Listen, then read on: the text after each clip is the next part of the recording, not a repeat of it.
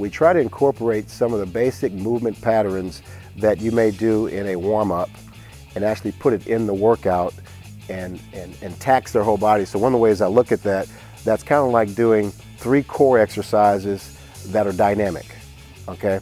That they have to be able to hold their position, their body in a particular position while their limbs are doing something.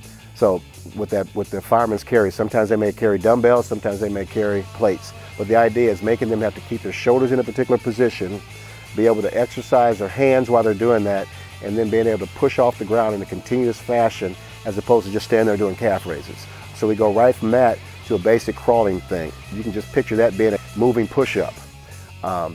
So when they're doing that, being able to keep their hips low, even though they're crawling, they still got to keep their hips low, get the knees into the body instead of letting the knees go out, which is a tendency. And then the crab crawl is an excellent hamstring exercise.